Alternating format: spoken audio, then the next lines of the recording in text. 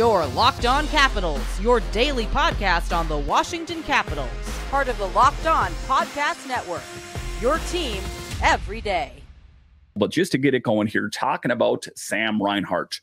Wow, if you want to talk about going out and trying to get, I'm going to go ahead and say the biggest fish probably on July 1st, that is it. And it's summer, it's May, and I'm not afraid of dreaming. I would love nothing more right now than to be able to come to you guys in the near distant future, probably around July 1st or so, and say the Capitals did something crazy. They acquired Sam Reinhart. How much of an absolute game changer could that be for the Capitals? Any team, but for the Capitals, they would be next level right out of the gate. We've seen, and if you watch any of the postseason hockey, you see how clutch he is for the Panthers. As of July 1st, Sam Reinhart will be 28 years old and holds the position, we know, of right wing. With a salary cap hit of $6.5 million, Reinhart has enjoyed a remarkable season, achieving an impressive 57 goals and 37 assists, resulting in a total of 94 points. Again, let's underline that a little bit. How much better would the Capitals be with a 57 goal score? Amazing. I could only, it's a dream. It's a fever dream at this point.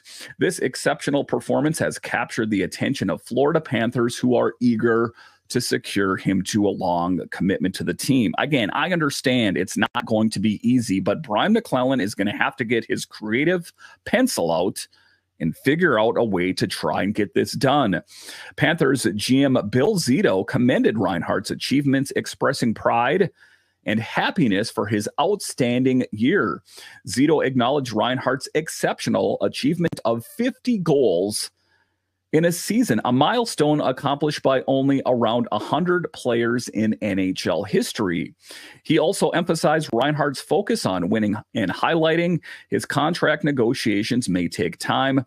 The Panthers are committed to finding the right contract for both Reinhart and the team. There's one thing I know for sure, is regardless of what team he goes to, he is going to be getting a substantial raise. And I know the first thing Capitals fans are going to say that there's not enough cap room to accommodate a player like this. Oh, yes, I do understand. I do understand that a lot of players would have to get moved out to facilitate something like that. I understand that. But how eager are you as Capitals fans to make this team better in the fall? I understand everything that I've seen, I've read from insiders that the Capitals are going to have to be patient. We're going to have to wait for McMichael and Lapierre to grow into really great NHL players. But until then, we'll have to be patient. Nonsense, I say. Mac, go out there, swing for the fences. We saw what you did acquiring Darcy Kemper, which, now doesn't seem like a big deal, but at the time, him coming off a Stanley Cup win was a big deal. Let's try and pursue a player like Sam Reinhart, or not like Sam Reinhart. How about going after Sam Reinhart himself? Despite Reinhart being one of 13 free agents on the Panthers, he has expressed a strong desire to continue his tenure with the team. Of course, we always hear that. He's playing on a team that's in Stanley Cup contention. I would be most surprised, unless you're a player like Evander Kane, that you're going to come out and say, yeah, my team sucks and I want out. That's just not the way things go. Negotiations for his contract extension are currently ongoing, with both parties demonstrating a commitment to reaching an agreement. Reinhart's primary focus remains on the ongoing playoffs, and he aspires to secure a long-term contract with the team. I'm going to go ahead and say it. There is only two players that I can think of on the team that I wouldn't want to move to bring in a player like that. And I'm going to go ahead and say that's Alex Ovechkin and Tom Wilson and maybe John Carlson. Anything else other than that, move it out. To get a player like Reinhart in here, I don't know if Capitals fans realize it. It would be an absolute game changer. The Panthers possess the flexibility to retain key players, provided that core members are willing to accept slightly reduced salaries, aligning with an internal cap structure.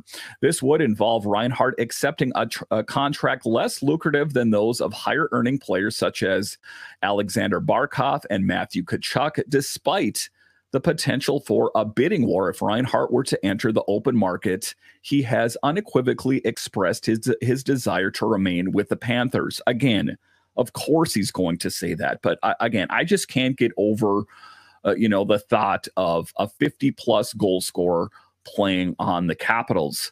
The possibility is just, it boggles my mind. In conclusion, despite the complexities of contract negotiations and impending free agencies, Reinhart and the Panthers are both committed to securing a mutually beneficial agreement.